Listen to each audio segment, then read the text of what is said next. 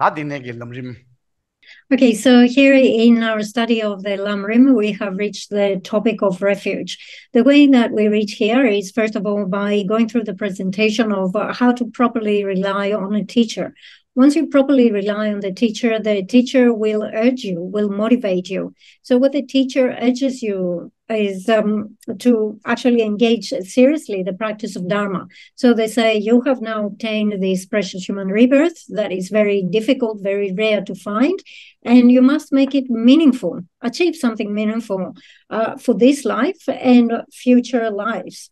Although you have obtained this precious state of rebirth, this is an impermanent, like so many other things, this life deteriorates. It is impermanent. It disintegrates moment by moment. And by thinking about death and impermanence, we start seeking for a good rebirth in our next life. Now, this reality of death is something that applies to all humans. We know that we all have to die, but we cannot say with certainty exactly when is our time of death. After we die, there are only two possibilities. Either we will achieve a good rebirth or a bad rebirth. And if we fall into any of those lower migrations, we will have to experience intense suffering for thousands and thousands of years. And once we experience that intense suffering, we have no opportunity to practice Dharma. Forget about practicing Dharma. You won't even remember Dharma at all. It won't even come into your mind due to the intensity of suffering. Therefore, having presented the suffering of the three lower migrations, the aim here is for us to consider that, if I were to be reborn in samsara in the three lower migrations, that would be unbearable. It's really terrifying. So the reason for that is to generate very strong fear. And then when we combine this fear with faith and trust for the three objects of refuge, then we can go for proper refuge. Because the main thing here is, the main message is that we amassing wealth or working towards building up one's fame, one's reputation, and so forth, are things that are not useful at the time of death. The only thing that is useful is pure Dharma. Therefore, we need to practice pure Dharma. And the first step for that is to go for refuge. So we need to recognize the three objects of refuge: the Buddha jewel, the Dharma jewel, the Sangha jewel, and understand that there is a pathway, there is a method for escaping these three lower migrations and practicing pure Dharma. Now, it's very important here to understand what we mean by practicing Dharma. We're on the 21st century, and we should not apply what was accepted earlier on as, let's say in Buddhist societies or in various Buddhist countries. There was this idea that practice Dharma means to go to the temple and recite a few prayers. If you just did that, that was enough. You were practicing Dharma. We're on the 21st century, and we should use our intelligence. And we understand that this is not enough. We need, first of all, to rely upon a teacher. And whatever the teacher teaches, we need to listen, we need to reflect, we need to meditate. Just as the masters, the great Nalanda masters, the masters of the Nalanda tradition have indicated, we need to use our intelligence to analyze in order to find certainty. Refuge is a very important subject. So if you look at all the teachings of the Buddha, the 84,000 bundles of the teachings, and if we see at all the teachings of the great Mahasiddhas in India and so forth, the essence of those things is refuge and bodhicitta. So it's when we talk about Buddhist Dharma, becoming a Buddhist and so forth, the most important thing, the first step is to establish refuge. We take refuge in this path because we say it's a superior path, the path of bodhicitta. But when we say I go for refuge to the Buddha, I go for refuge to the Dharma, I go for refuge to the Sangha, where is this refuge? Do we have refuge? We need to identify that very clearly. So, for example, is the statue of the Buddha, the body of the Buddha, is this refuge? Is the recitation of Dharma words refuge? Is practicing generosity, supporting the Sangha and so forth, is that refuge? So these are very important questions because we need to identify correctly where is refuge, what is refuge. So things such as a statue of the Buddha or the recitation of some mantras and so forth, these things do not constitute refuge. Having looked at the suffering that is involved in the lower migrations and samsara in general, we generate fear for that type of suffering, and then we have the faith of belief that the object of refuge can protect us from that. So that faith of belief that they have the power to protect us, which is mental awareness, this is what refuge really is. So things such as, for example, making prostrations or reciting the verse for going for refuge, this is called so like the common or the ordinary refuge, but the real refuge is awareness, is internal awareness.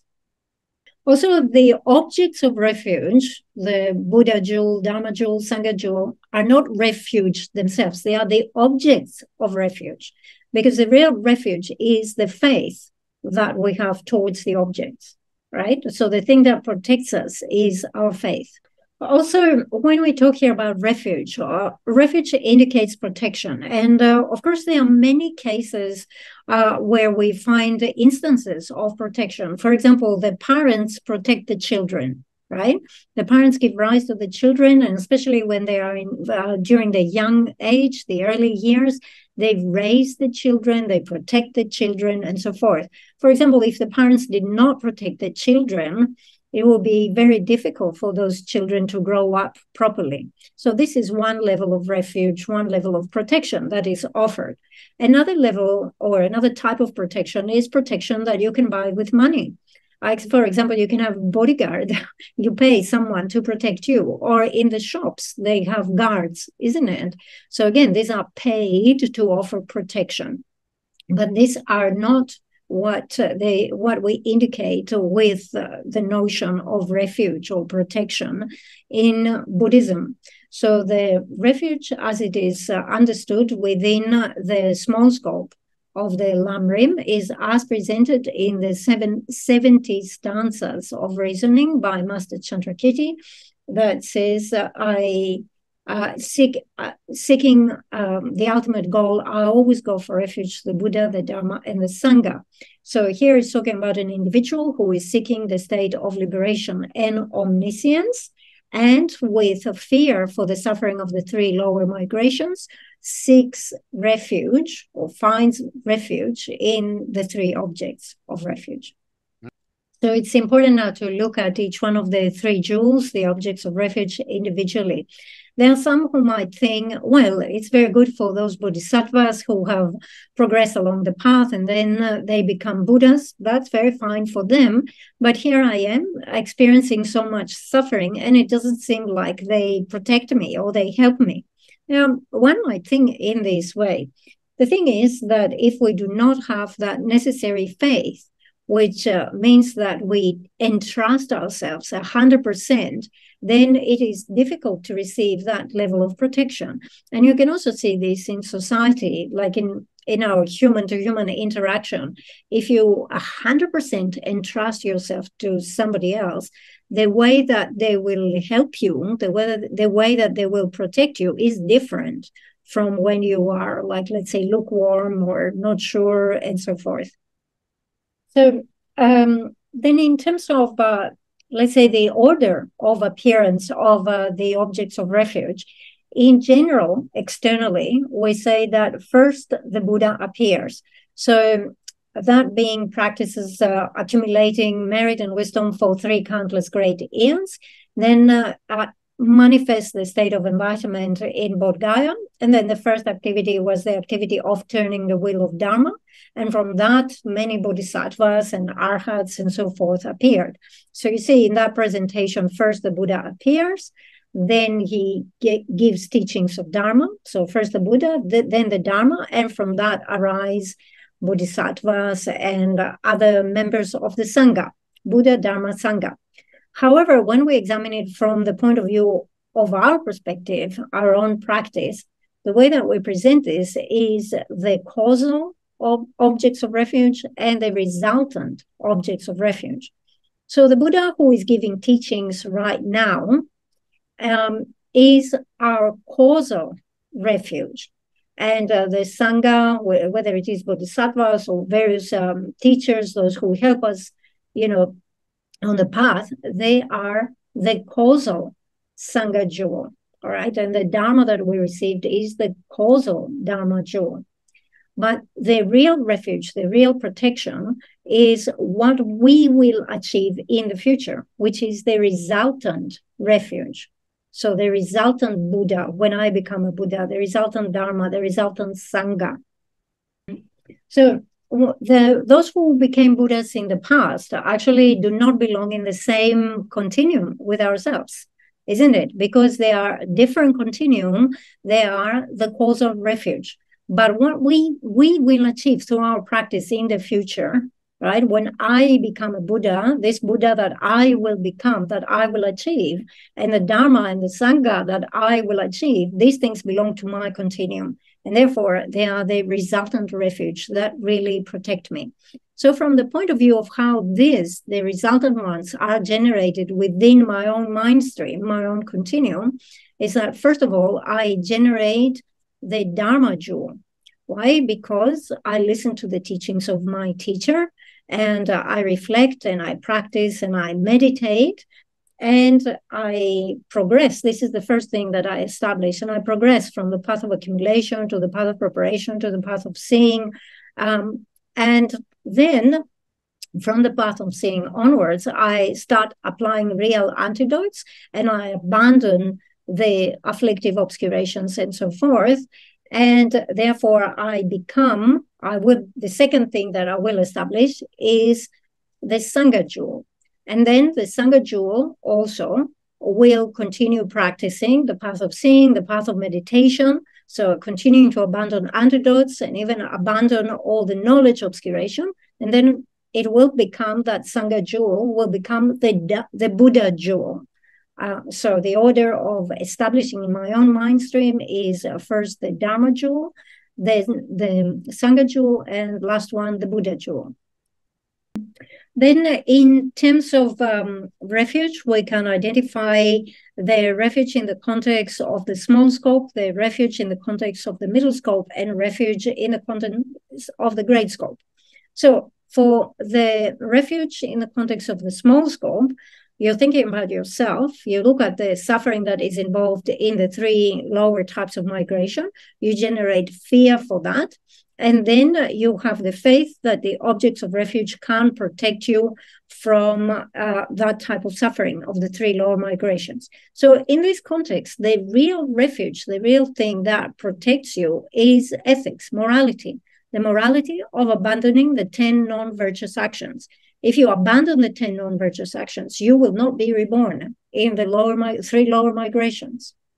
Then if we look at the refuge in the context of the middle scope, you're still looking at myself. This time I am afraid of the suffering that is involved in the entire samsara, and I have the faith that the objects of refuge can protect me from that. So I establish refuge in the Buddha, the Dharma, and the Sangha. From those three, the real protection comes from the Dharma, and in this case is the truth of cessation and true path. So these are the two things. The truth of cessation is abandonment, and once you have abandoned certain things, you obtain a path that is a true path that has this abandonment. Now, when we come to refuge in the context of the great scope, we are not just looking at ourselves, but we're looking at all sentient beings who are as vast as the vastness of space. And we see all of them suffering the various types of suffering in the whole of samsara, and also they suffer due to knowledge obscurations and so forth. We generate compassion towards them, and we have the faith of belief that the objects of refuge can protect everyone, all of us. So in the context of the great scope, refuge must be influenced by bodhicitta. Okay, so that was a general presentation, and we can now follow the presentation, the traditional presentation we have in the Lam Rim. In terms of refuge, we have four main outlines. The first one are the causes for going for refuge. The second one is identifying the objects of refuge. The third one is the manner in which you go for refuge. And the fourth one is having gone for refuge, certain training or commitments that you have to follow. Okay, so we're on the section of taking refuge. What are the methods to cut off the paths to lower rebirth? These are awareness of the danger of the suffering of the lower rebirth, as explained above, recognition that Buddha, Dharma, and Sangha have power to protect you from such rebirth, and generate awareness of danger by means of meditation, and then take refuge in the three jewels from the depths of your heart. So this very important question is raised at the very beginning. What are the methods to cut off rebirth in the lower migrations? Does any of us have the confidence to say, I will not be reborn in any of the lower migrations? No, nobody has this confidence, because the thing is that every day we accumulate a lot of negative actions. So then what is the way to stop taking rebirth? So there are three ways here, or three means. The first one is, first of all, we must be aware of that suffering and have fear for that suffering, and then have faith in the three jewels that they have the power to protect us, and finally, wholeheartedly go for refuge. Okay, so first of all, we have to recognize the causes for going for refuge, and we say there are two causes. The first one is fear of suffering, and the second one is faith in the objects of refuge, that they have the power to protect us. So things that are considered important in society, such as always seeking after wealth and fame and reputation and so forth, these are not important things. And we have to generate this recognition that samsara means suffering. And once we see all this suffering, we need to have proper fear, apprehension for the suffering of samsara. If you don't have fear, you are not going to seek protection. You're not going to seek refuge. We see this in everyday life. If you're not afraid of a particular situation, you will not take any steps to protect yourself from that danger. If you don't perceive the danger, then you don't try to protect yourself from it. Also, the second thing with faith, if you do not have faith in the power of the one who is going to protect you, obviously you're not going to seek protection from that entity, that person, or whatever it is, right? Even if you say, I go for refuge, this is not wholeheartedly. And even if you do say these words, they are mere words. You don't really mean it. Mm-hmm. So we say that the first cause for going for refuge is having fear and apprehension for the suffering of samsara. This fear is not something that is caused by somebody else, like another person caused you to be afraid of those things. This fear comes when you actually contemplate your own situation.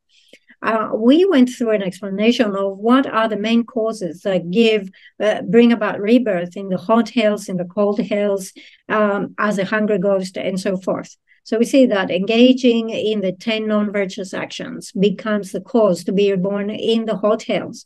Generating wrong views and denying the existence of law of cause and effect and so forth become causes to be reborn in the cold hells. Having great stinginess and miserliness become the causes to be reborn as a hungry ghost.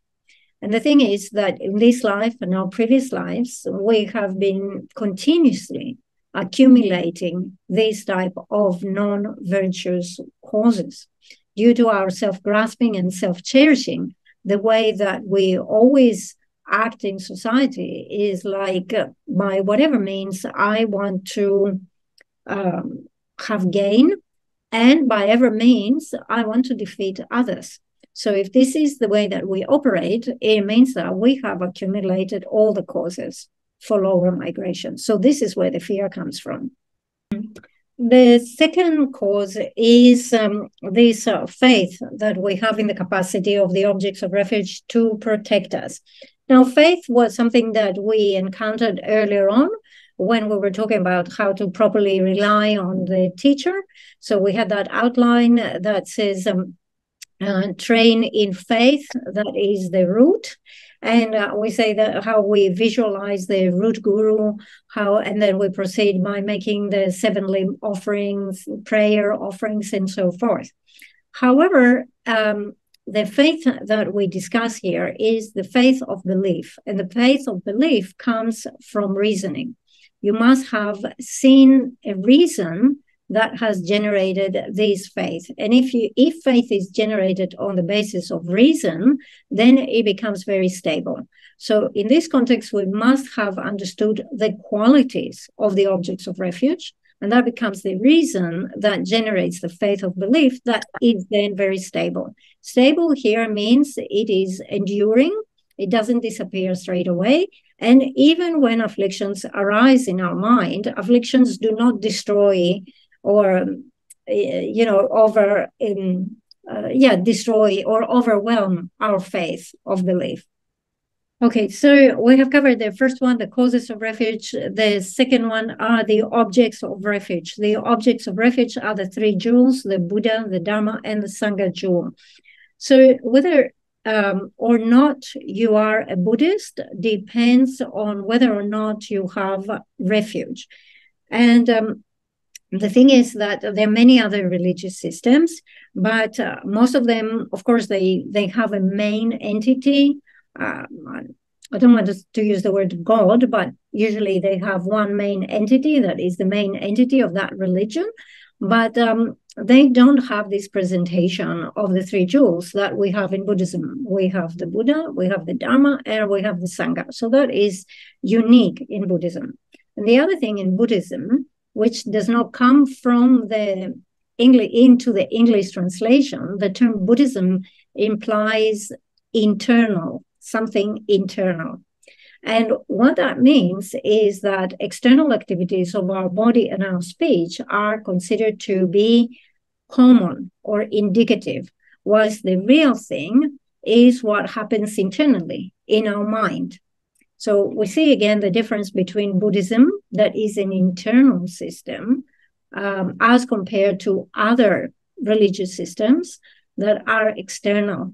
They definitely cultivate and emphasize going to the temple, making prayers, but this is mostly prayers for this life. May I be healthy, may I be happy, and so forth.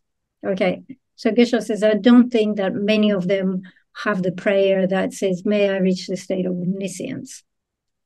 So the thing is that by relying on the bundle of the 84,000 teachings that Buddha Shakyamuni has given, that were later clarified by the great Indian scholars and Mahasiddhas and so forth, there are many who internalize those teachings and reach the state of the Buddha jewel, the Dharma jewel, and the Sangha jewel.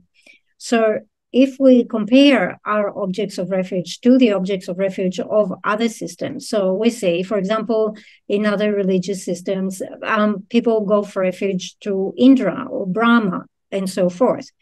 These beings must have had some special qualities. We do not refute this.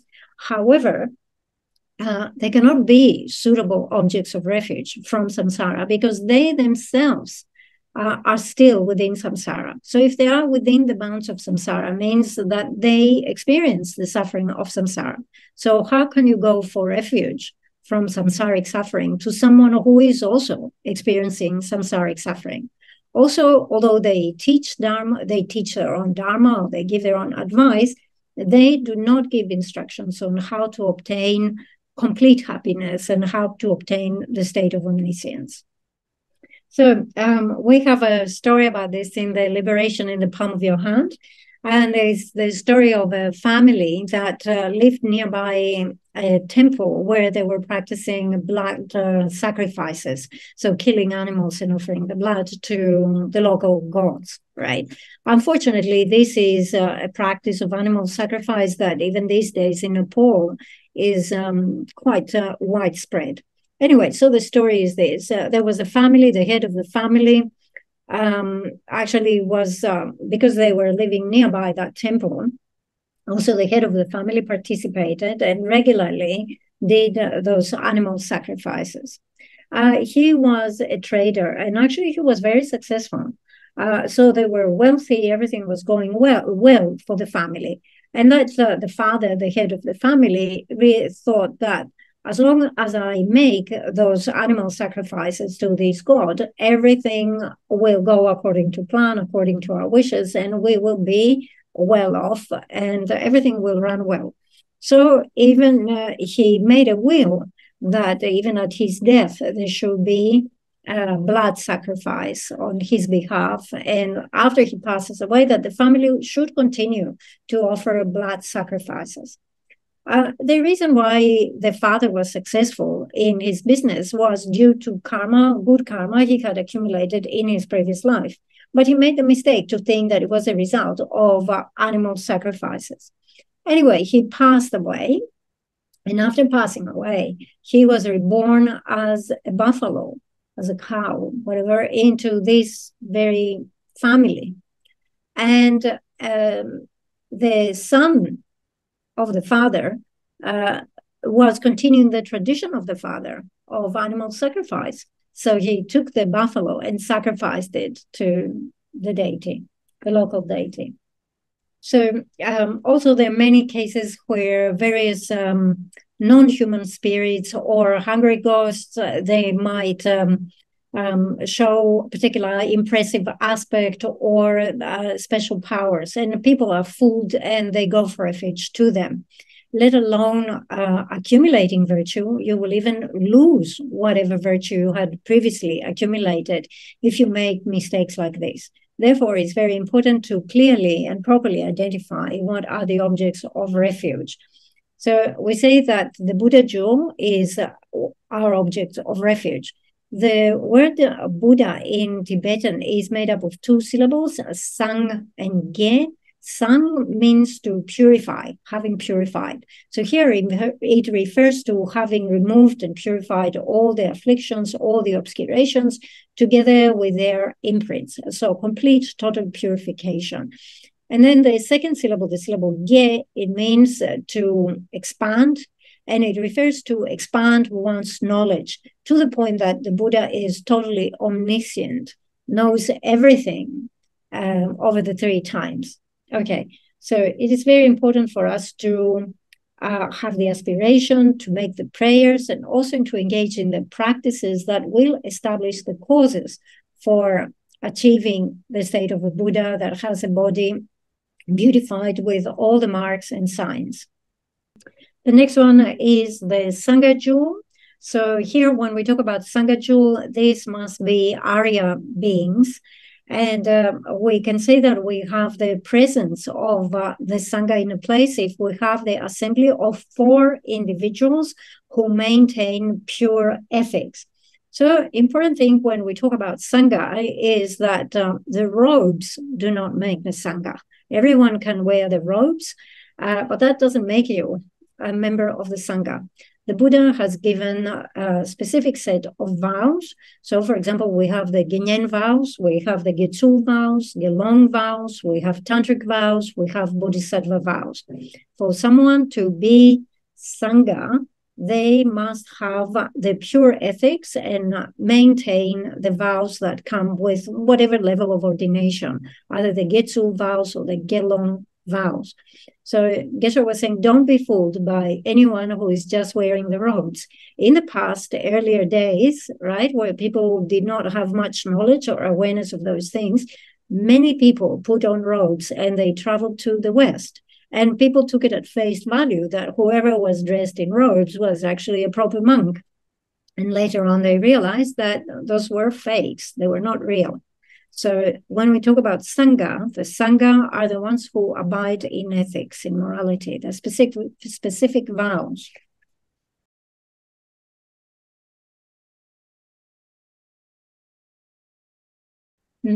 Okay, so the term for Sangha in Tibetan is Gendun.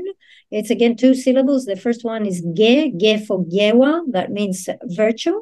The second one, Dun, is for Dumpa, that means aspiration.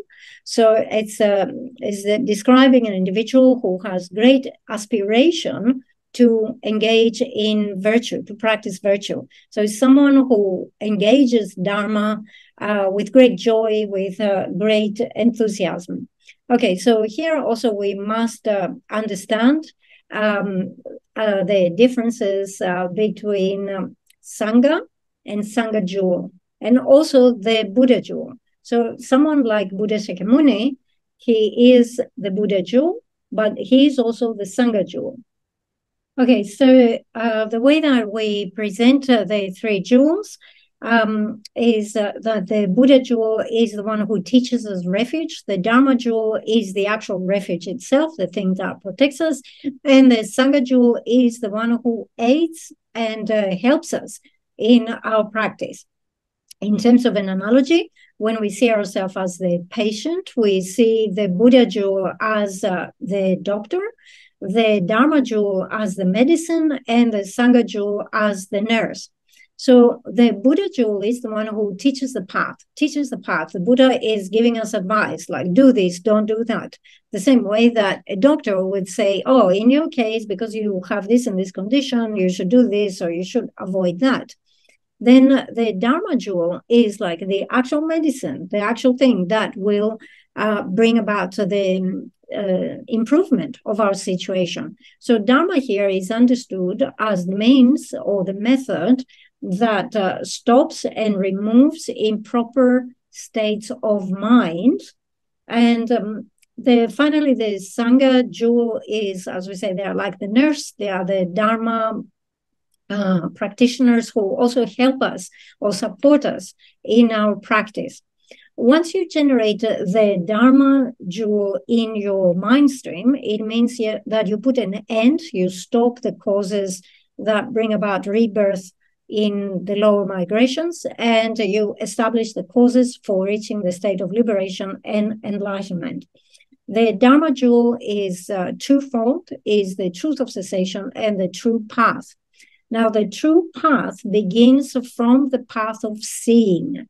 So you know how we progress along the five paths, beginning with the path of accumulation, then you go on the path of preparation, then you obtain the path of seeing. So from the point that you obtain the path of seeing, at this point, you have direct realization of emptiness, you realize the selflessness of the person, so you obtain the true path. Okay, we also talked about the truth of cessation. So when you obtain the path of seeing, from that point, you generate direct antidotes. You need direct antidotes because there are quite a lot of things to abandon. For example, imputed self-grasping and so forth. And every time that you abandon one level of abandonment, you obtain one level of the truth of cessation. So there are many instances of truth of cessation, and these are permanent states because you have eliminated something for good. Okay, so we come to the third one, the manner in which you go for refuge. So the manner in which we go for refuge is by knowing the qualities of the Buddha jewel, the Dharma jewel, and the Sangha jewel. So we'll begin first of all with the qualities of the Buddha jewel. These are qualities of the body, of the speech, of the mind, and enlightened activities of the Buddha. So first of all, begin with qualities of the body of the Buddha. The body of the Buddha is a body that is beautified by the main marks and the secondary signs. Every pore of the body of the Buddha is filled with Buddhas itself. Then we have the Ushnishna, the crown protrusion of the Buddha. These are special features, or the nails of the Buddha that they shine like copper and so forth. These are special features of the body of the Buddha. When we obtain the state of Buddhahood, we establish 4 types of body: the enjoyment body, the emanation body, the Dharma body, and the nature body. If we talk about the bodies of the Buddha or the qualities of the body of the Buddha from the point of Tantra, We talk about becoming enlightened in any of the 5 Buddha lineages. So we have the 5 Buddhas such as Akshobhya, Ranasambhava, Amitabha, Amoghasiddhi. I'm forgetting one, but anyway. Then, in terms of the qualities of the speech, the Buddha's talks with a speech that has the 60 qualities, and it's a speech that is understood in the individual languages of those who listen. So if in the audience there are people who speak Sanskrit, understand Sanskrit, they will hear the speech of the Buddha in Sanskrit. Those who are gods will hear the speech of the Buddha in the God language. Those who are Nagas will hear it in the Naga language. Non-humans will hear it again in their individual language. The reason why the speech of the Buddha is like this, has these qualities, is because the Buddha is extremely skillful in means and has spent 3 countless great eons accumulating the causes that establish this type of speech. Mm-hmm. Okay, so we have talked about the Buddha's quality, the qualities of the Buddha's body and speech. Now the qualities of the Buddha's mind. We have 2. We have the qualities of realization and the qualities of power and affection. So first of all, when we talk about the qualities of knowledge that comes with Buddhahood, we know that the Buddha has the 5 types of omniscience, such as omniscience of the eyes, the ears, and so forth. These are not considered qualities of knowledge of the Buddha. The qualities of the knowledge of the Buddha are qualities that are developed as that being trains and progresses along the path. So as they progress along the path, their knowledge, their understanding increases more and more. So they come to the state of Buddhahood and they have complete omniscience of all phenomena, meaning the variety, every phenomenon that exists, but also they understand the reality, exactly how all phenomena exist. And as a result, they have certain qualities such as the 4 types of fearlessness and so forth. Then on the other category, we see that because the Buddha has completely destroyed and eradicated all afflictions, they are able to achieve the benefit of others effortlessly and spontaneously, because they have fully reached full power, full potential from their own self.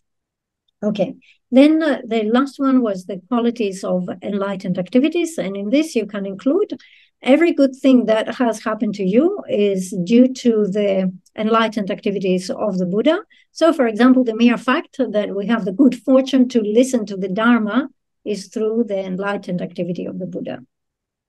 Let's look at the essence of refined gold, again on page 13, after the 3 bullet points.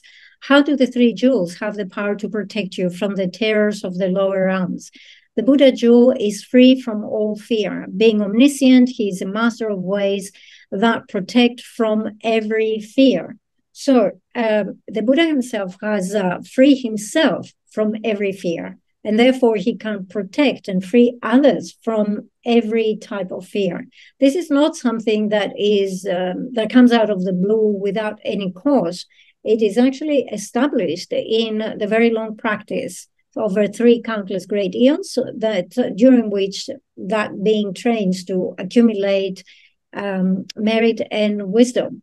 So the Buddha trained during 500 impure lifetimes and 500 pure lifetimes in order to amass this accumulation. And as a result of this, he has reached this full power where he can establish the benefit of others spontaneously and effortlessly. Okay, so continuing, as he abides in great compassion that sees all sentient beings with equanimity, he is a worthy object of refuge for both those who benefit him and those who do not. All right, so an important issue that comes here is this attitude of complete lack of partiality from the point of the Buddha. From our side, we have very strong partiality. We have attachment, and we always favor those what we consider to be our people, and we have hatred towards those that we consider to be our enemies.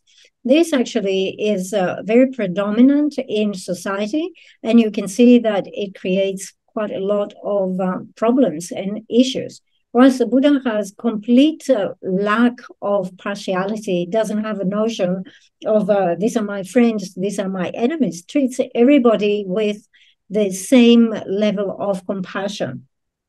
So from our side, if we were to consider that just as I don't want to experience any suffering and I only want to experience happiness, if I apply this principle, if I can just recognize that everyone has the same wish, then the way that we relate to others in society changes, right? So in this way, we can relate to others, we can communicate with others, we can become closer with others, we can support others, we can understand and trust others, which is a much better outcome.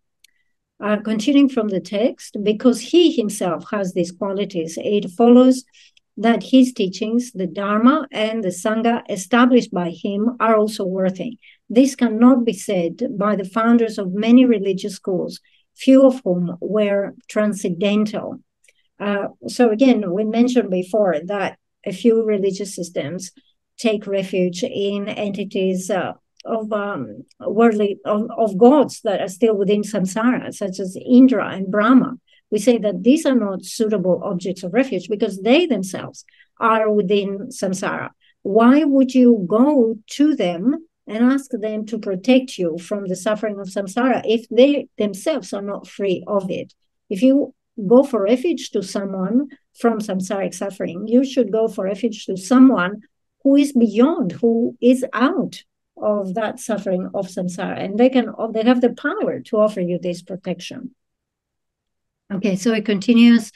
All right, this cannot be said for the founders of many religious schools, few of whom were transcendental, or for many doctrines, most of which are filled with logical faults, or for many religious traditions, most of which are fermented. Because Buddha, Dharma, and Sangha possess these sublime qualities, they indeed are worthy. How do you take refuge in the three jewels? Chant 3 times. I take refuge in the perfect Buddha, and so forth. So you see here, we talk about the recitation of I go for refuge to the Buddha, I go for refuge to the Dharma, I go for refuge to the Sangha. We have said that the recitation of these verses is only, you can say, external, not external refuge, but it's common. It's not the real refuge. Okay, the real refuge comes from a combination of 2 things. First of all, you must have real fear for the suffering, and then you must have genuine faith and trust that the objects of refuge can offer you protection from these fears. And with these 2 things together, you establish refuge, you generate refuge, and you enter the ranks of Buddhists. So what we recite is, I take refuge in the perfect Buddha. So this refers to going for refuge to the Buddha. Please show me how to free myself from samsaric suffering in general and from the lower realms in particular. I take refuge in the Dharma. So this is the second one, refuge in the Dharma jewel, the supreme abandonment of attachment. Please be my actual refuge and lead me to freedom from the terrors of samsara in general and in the lower realms in particular. So we have said that the real protection is Dharma. At the moment, we have not generated real Dharma in our continuum. But when we abandon our afflictions, such as our attachment and hatred and ignorance and so forth, then we will have that Dharma, we will have that protection. Finally, for the Sangha, I take refuge in the Supreme Sangha, the spiritual community. Please protect me from the misery of samsara and especially from the lower realms. Whilst reciting these lines, generate a natural sense of taking refuge in the Buddha, Dharma, and Sangha from the depths of your heart. So this is what we have been stressing. It has to be genuine, not just recitation. As we said, refuge is understood in 3 levels. Refuge of the small scope is in relation to fear that we have for the suffering of the lower migrations, and then the belief that the objects of refuge can protect us from that. Then we have refuge in the level of the middle scope, where we have fear for the suffering of the entire samsara, and faith that the objects of refuge can protect us from that. And then refuge in the great scope, which is in terms of all sentient beings, fearing the suffering of different types of obscurations and knowledge obscuration, and knowing that, having the faith that the objects of refuge can protect us from that.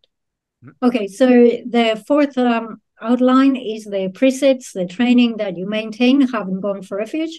So continuing to read from the text, however, having taken refuge, but then not observing the refuge precepts is of very little benefit, and the power of having taken it is soon lost. Therefore, always be mindful of the precepts.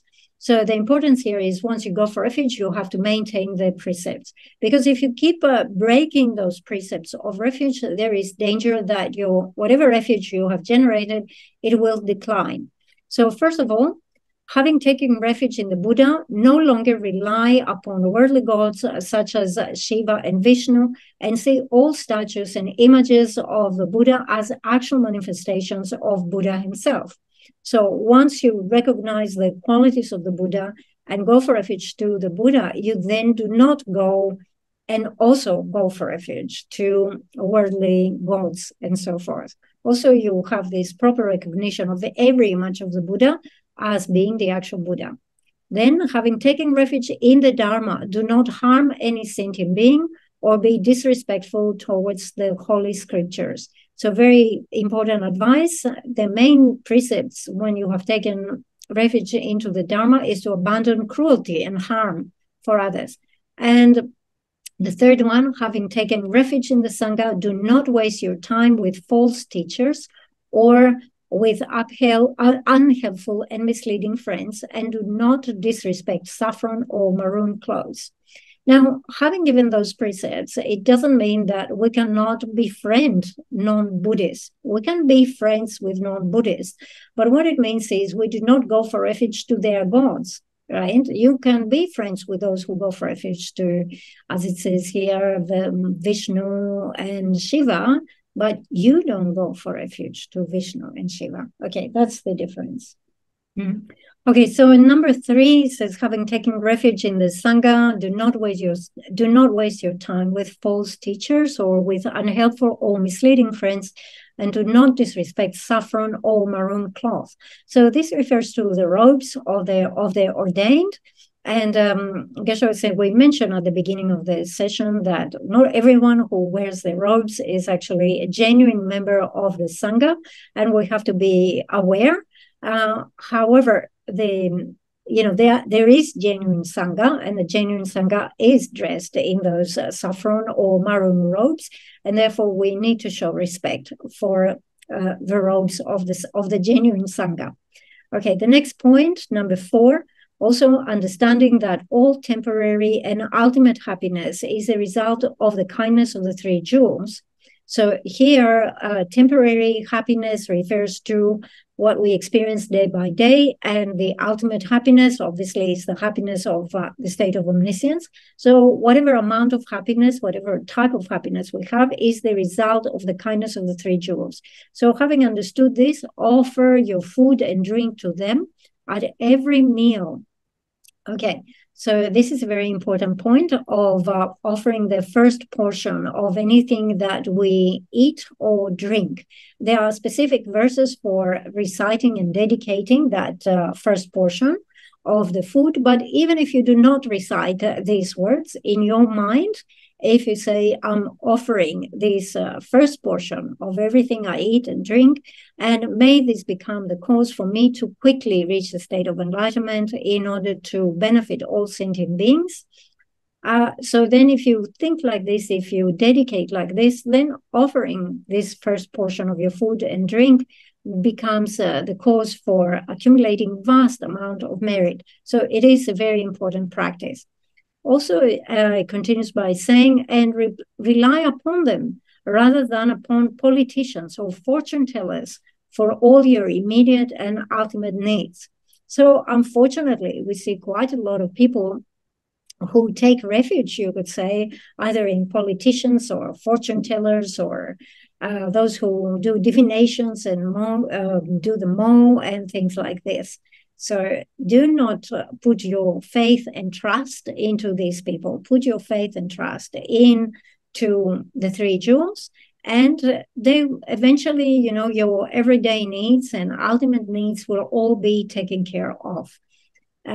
Finally, it says, according to your spiritual capacity, show others the significance of refuge in the three jewels, and do not ever forsake your own refuge, not even in jest or to save your life.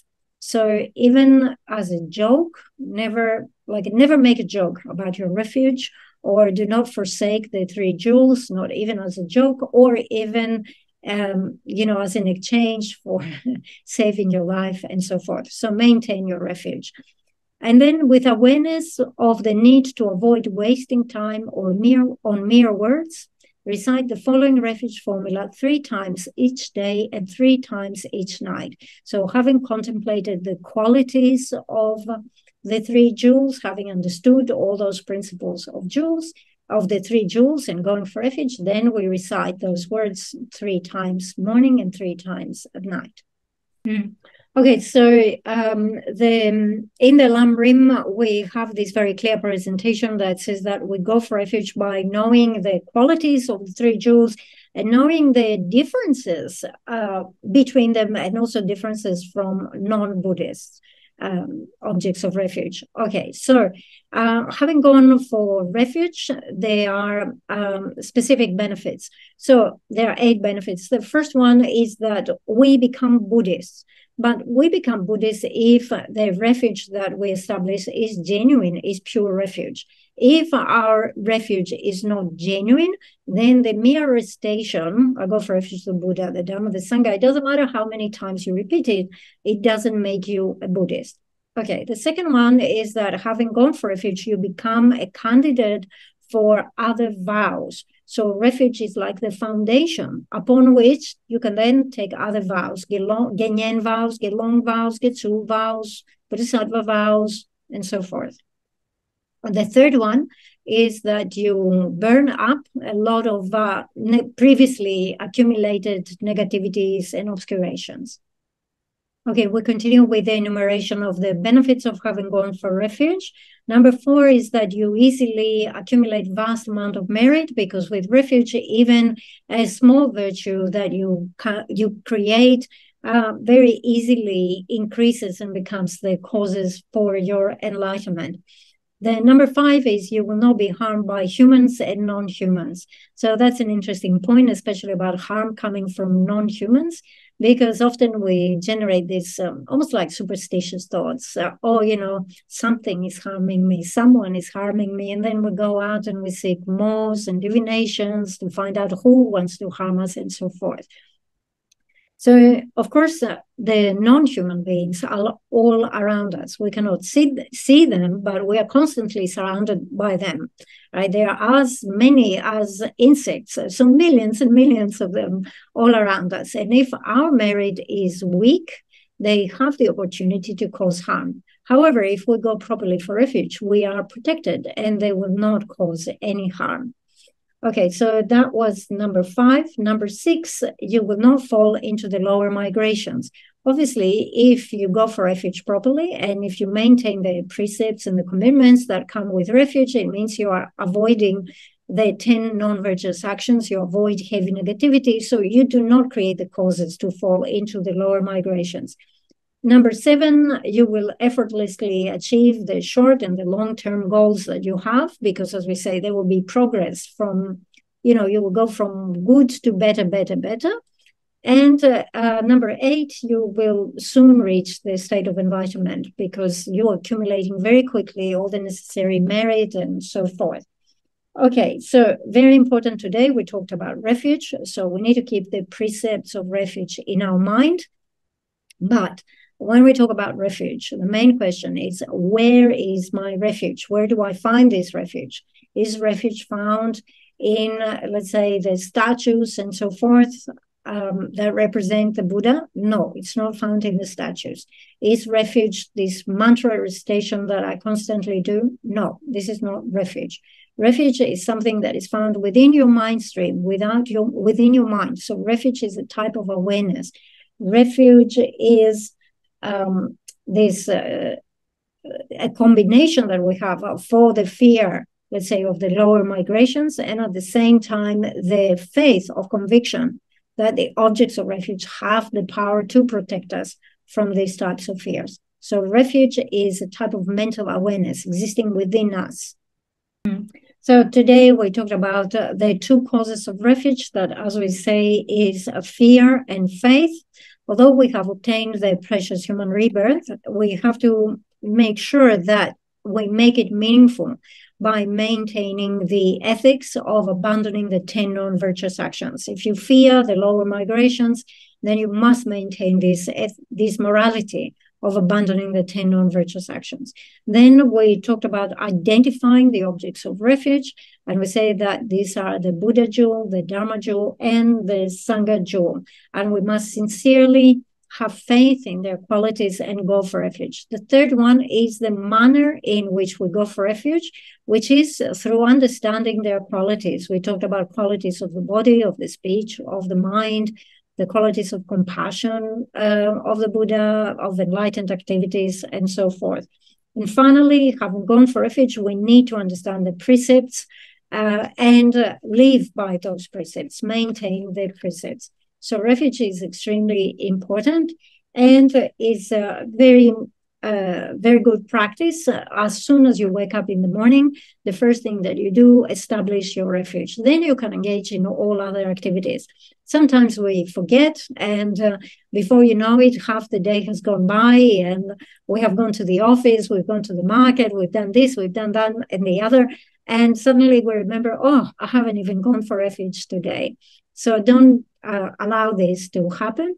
Just always think I'm in the actual presence of the three jewels, and go for refuge sincerely and be protected like this. Any questions? Hi, Bola. My question is this. So in the refuge verses, it says it begins with Namo Guru Be. So I want to ask, in the offering of the food and drinks, it says to the three jewels. Should we then include the Guru at the beginning? Oh, okay. So Geshe was saying, I will give you my opinion. When you make offerings, you don't actually differentiate and you say, oh, here's the Lama, here's the Buddhas, here's the Bodhisattvas, here's the Yidams, the deities, and I have to make offerings separately to each. You make offerings to the Guru, and that actually becomes offering to all. Remember that verse from Lama Chopa, who says, you are my Guru, you're the Buddha, you're the Yidam, you're the Buddhas, Bodhisattvas, Dakinis, and Dharma protectors. So if you have one Guru who is teaching you the Dharma, you see that Guru as the one representing all the Buddhas, all the Bodhisattvas, all the deities, all the Dakinis, all the Dharma protectors. And you offer to that Guru. And by offering to that Guru, you're making offerings to all the Buddhas, to all the Bodhisattvas, to all the deities, and so forth. Okay? So don't think that they are different groups and we have to offer to each one separately. The Guru represents all of them, if you see the Guru as the representative of all, and then you make good offering to all.